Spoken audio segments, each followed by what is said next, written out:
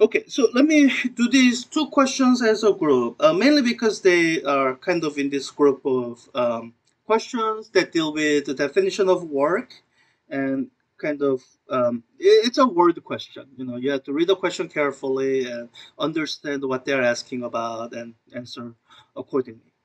So the first question says, how much work is done against gravitational force on a 5 kilogram? So I think I'm gonna eventually get to giving an answer for work. And since this is where we are at, we are going to be using the definition of work. That work done by a force is the force dot product with the displacement. And you could I'll write this in this form that doesn't use the vector notation, which is a force times the displacement in the direction parallel to the force. I'm using this form because they talk about vertical climb. So we are given the distance that's parallel to the direction of force. So we're going to be using that. And what's important here is that we need to work through force. So even though I'm not going to do full force analysis, I think it's useful to have just a picture of the free body diagram in mind so that I'm thinking about the force, I know what forces are on this thing. So I have the brief case of some mass. It's carried from the ground floor to the roof of the Empire State Building. So I get a sense that as it's moving up, there isn't really a net acceleration. It's not like reaching some velocity at the top and starting from some. It's not doing that. So I'm gonna have to think about two forces: gravity, that's always there, and some other force that's gonna be there, so that this doesn't accelerate downward. So this would be some applied force.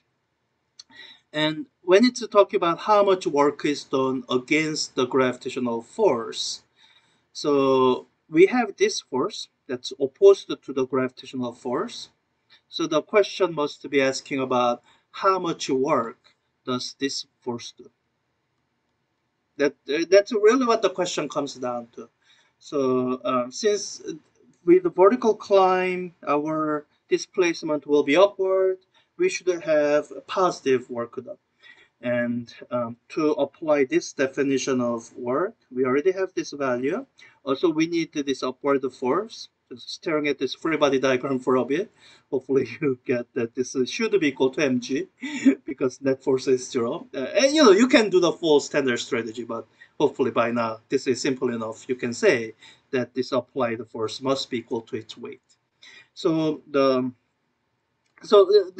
should give us the correct answer for the work done against the gravitational force. And and our interpretation of what happens to that work. Let me just calculate the number. So gravitational force, 5 times 9.8. That's equally magnitude to the applied force times the displacement, 380 meters. So amount of work done will be 18,620 joules. And our interpretation of what happens with the work is the so this gives you some kind of change of energy, transfer of energy, and the change in energy is equals to the potential energy of the briefcase. So I'll plug that in number in a bit. Before I do that, I want to do the second question, which again is kind of a word question that deals with the definition of work. So the question starts out by giving us the amount of work. So we'll keep that in mind that this is the amount of work being done. And it says, I have a spring that's being compressed by 5 centimeters. So I guess this is the picture I have in mind. I have a spring of some equilibrium length and with application of some force on this thing, um, I've compressed it down to something like this. And they are giving us this distances compressed down as 5 centimeters. It's asking what is the force constant of the spring. Okay, It would have been nice if they gave us amount of force, then I could use Hooke's law to answer this question. But they didn't give us force. They gave us work. And it might be tempting for people to try to do something like this. Work done is force times displacement, and somehow work through this. You could, but it's complicated, so you shouldn't.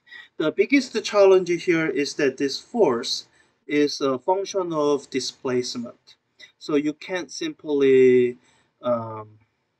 you can't simply take this amount of work, divide out the distance to get the force, use that in this formula. You can't do that. That's the kind of approach that leaves people confused and stuck in places that they shouldn't be stuck. So you should have the correct kind of conceptual starting place. So if using this definition directly is not useful, I mean, there is a way to do it, but it's going to be complicated. Then what's good to think about is almost by this point in the semester, a lot of the quantities you see will have more than one way of being addressed. So they will usually have a definition. So this is actually the definition of work, and sometimes that's useful to use. But um, but your textbook, it's not just a list of definitions. It uses those definitions to derive other formulas. So sometimes those other formulas are useful. And with work, the main other meaning you can attach to it, other than this definition, is this fact that however much work is done, it translates somehow to a change of energy.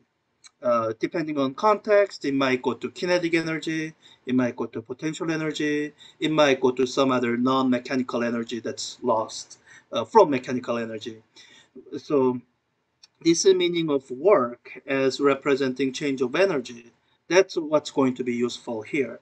So you have a spring that's being compressed by this amount that has resulted in some change in potential energy.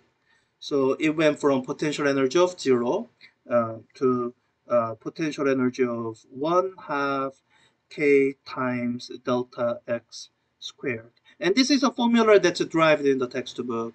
And to derive this formula, the textbook and lecture went through this, do the whole calculus stuff to derive this. And you can do that.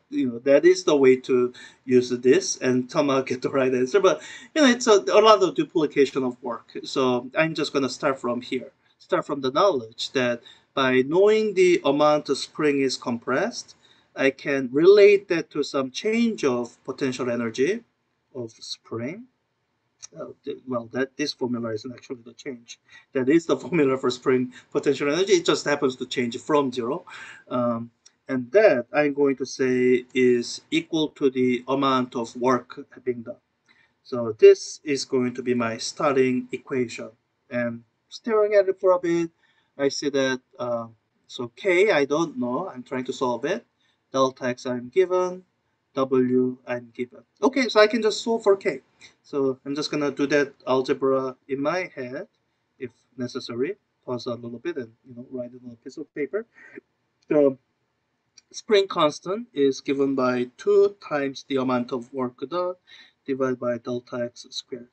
So let me plug in the numbers. I'm just going to convert everything to basic SI units and then later on account for this K when I'm plugging in the numbers. So I have um, the 2 times amount of work done in basic SI units, 510, divided by the basic SI unit of 5 centimeter, 0.05 meter, squared, equals, so that's the K in the unit of Newton per meter, basic SI unit.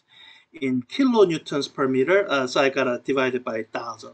So take this, divide by 1,000, because there's 1,000 newtons in a kilonewton. So 408 kilonewton per meter. So yeah, that should be it. Let's plug in the numbers and double check. So 408, um, good. And let's go back and find that other thing. If I do back button, will it get me? Okay, yeah. So how much work was done? 18,620. And I'm saying if I read the question right, it should have. I think that's a mistake. I mean, wait, did I? Oh, when I refreshed, the number changed. I gotta figure out a better way to do this. All right, 22344. 22344. Yeah, good. And yeah, it should be positive because it would be a different question if the question asked you how much work does gravitational force do. It's a different question from how much work was done against the gravitational force. It's semantics. Good. Okay.